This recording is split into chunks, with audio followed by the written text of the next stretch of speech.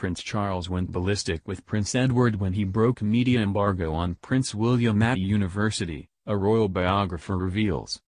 Prince Charles did his best to ensure Prince William could get on with his normal studies when he started at the University of St. Andrews. William began his studies in 2001 and met the future Duchess of Cambridge, Kate Middleton, in their student halls during Freshers' Week. However, at the same time, Prince Edward got embroiled in a row with his brother when his media company broke Charles' privacy rules. Katie Nichols' 2010 book William and Harry takes a behind-closed-doors look at the 2001 incident.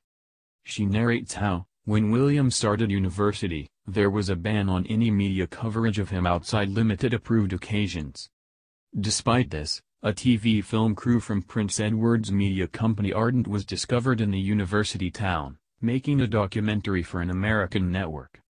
Ms. Nichol writes, while the palace would only say that it was disappointed by the unfortunate episode, Prince Charles was said to be apoplectic. She adds, his angry call to his youngest brother at Bagshot Park could apparently be heard in the room adjacent to his study at St. James's Palace. Andrew Neil, who was Lord Rector at St. Andrews at the time, told Ms. Nichol, a few days into term I got a call to say a TV crew was still filming at St. Andrews. When we found out it was from Prince Edward's film company, all hell let loose. It was unbelievable and we were furious as well as bemused. Mr. Neil, who currently works for the BBC and fronts their flagship daily politics program, went on to claim that the Prince of Wales called his brother a effing idiot in the fallout. He added, it was the idiot uncle who broke the embargo. He had been taking students for curries and trying to get information out of them. When Charles heard he went ballistic.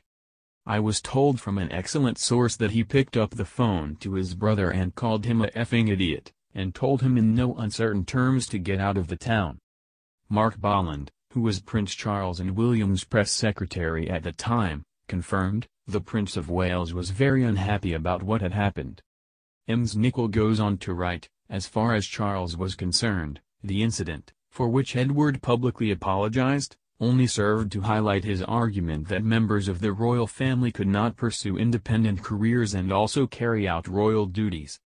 It was his opinion that if Edward ever represented the royal family he could not have commercial interests, and this sorry episode perfectly illustrated why.